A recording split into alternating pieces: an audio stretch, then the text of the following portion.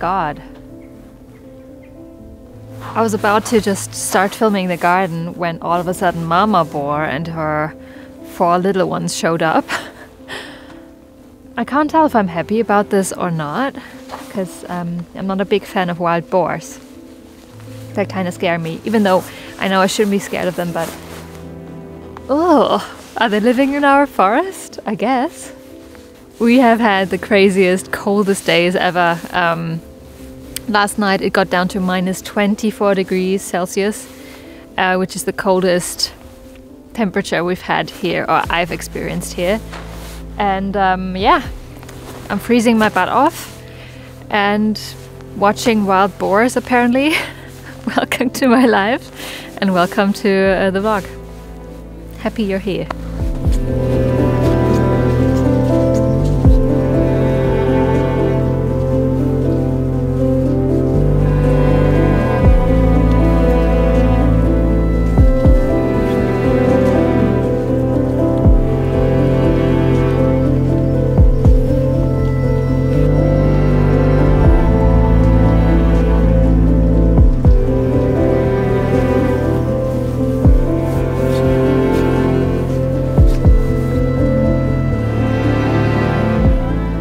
For those of you that are new here, I'm gonna tell you a bit about my toilet situation.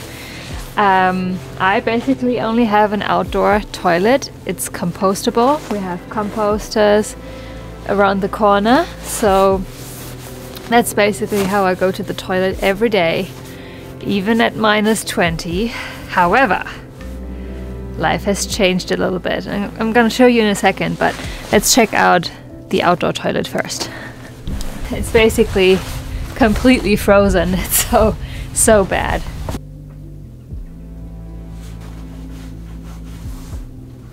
So in what way has my life changed? Well, I got a life-changing addition into the house. So we're gonna go inside and I'm gonna show you. I'm going to show you a room that you've never seen before. It's actually our room where we store our cleaning supplies. However, Tommy built something incredible, and yeah, I'm just gonna show you, I guess. Some light. Da, da, da, da. Okay, so this room is actually tiny, so I'm gonna have to squat down in order to tell you all about this. So this is a compost toilet, which separates the things. And it has a ventilation system so that it doesn't get stinky. You guys, it's perfect. I mean, it's absolutely life-changing to not having to go to the toilet at minus 20 outside, or minus 24. I'm not freezing my butt off anymore. I'm super comfortable, and yeah, I'm so happy. I don't know why we didn't do that sooner, but now it's here. And it's pretty damn good. I'm going to link the DIY toilet in the description. I think it's actually for van lifers, but I really love it. I couldn't recommend it enough. It's not sponsored, of course, but yeah, it's so nice. And actually this room, I mean, it is tiny, but it has a little bit of space in the back. So I'm thinking of maybe setting up a little corner where I could sow all of my seedlings and so on, so that I don't occupy the rest of the house.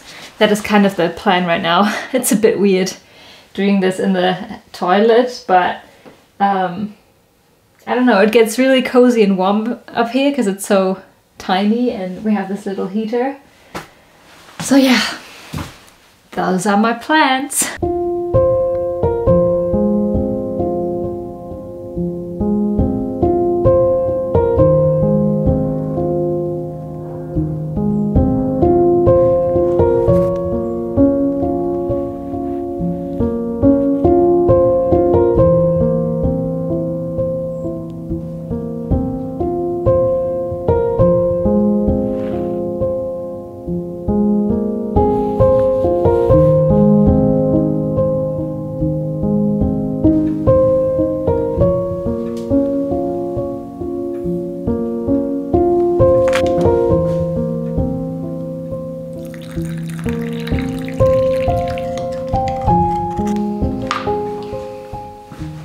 Christmas alone was definitely a new experience for me. Yeah, I definitely felt sorry for myself a little bit, but you know, it is what it is. I did make some really good food for myself, and I made lots and lots of friendship bracelets. Let me know if you're interested in seeing what I did, but yeah, I mean, they're silly little plasticky things, but they make me so happy to make them. Anyway, even though I didn't celebrate Christmas, I definitely received some very thoughtful gifts for Christmas, and I thought I would show them to you because those are all so thoughtful, so fitting. These are a broccoli and a chili. Maybe I should come here and show them to you. This is what they look like. Aren't they cute? So these were a surprise. Love them. I do have a cabbage as well from last year, so I think this will be a good addition. This one is probably my highlight. I got a tofu press. This is for, of course, pressing tofu that is already existing and getting all of the water out, but you can also make tofu yourself in this. So that's what I'm gonna do. We'll see how that goes. I don't understand how it works, but we'll get to that at some point in the next weeks. And I'm gonna show you how I make this. Hopefully it works out. Bunch of homemade goods. 2 jams. This one is blackberry, red currant, blueberry, and a bit of elderberry. So this sounds exciting. We have another jam, cherry chocolate, vegan. Amazing. And then these. I'm so excited about these. This is fermented honey garlic, salted yuzu. This is from a yuzu tree that I gifted my friend, and now she made salted yuzu from her harvest, and I cannot wait to make something with this. And then also some salted lemon. So you can see there's a lemon theme going on here, because I also received another ferment from my favorite fermenting business in Berlin, Mimi Ferments. This is lemon shio koji. I'm excited.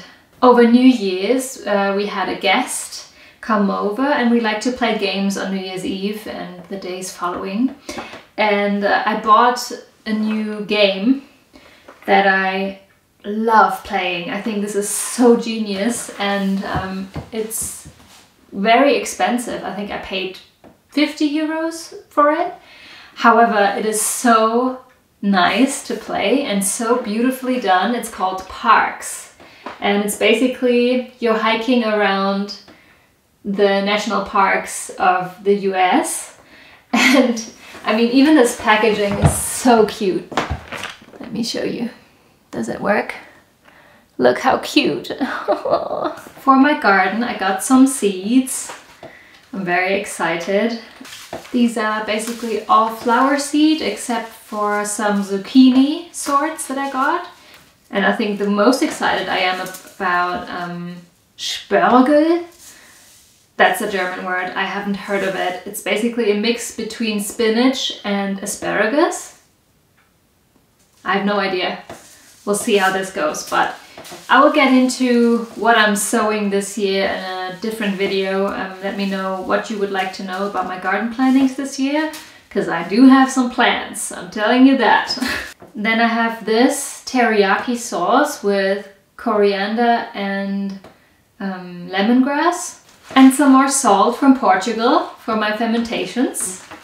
And then last but not least, some seed bombs to sow in the yard. This is for butterflies and bees, which is so important. Our insects are so important. We need to take care of our environment and our insects. So this is handy. So that's it from me. I got a lot of beautiful things. I'm very grateful to have so many amazing people in my life that gift me Such thoughtful stuff that is so fitting to me.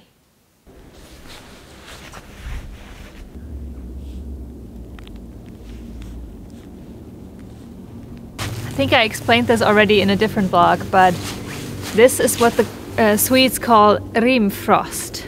It's when the fog rolls in when it's super cold and the trees get covered in this frosty, beautiful, crystally snow? Frost? Ice? I don't know. It's so beautiful.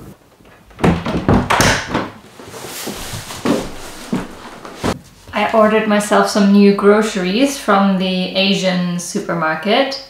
It's just an online one here in Sweden. It's not sponsored. I just really love this store and they have a lot of great things. So yeah, I'm gonna open it and see what's inside.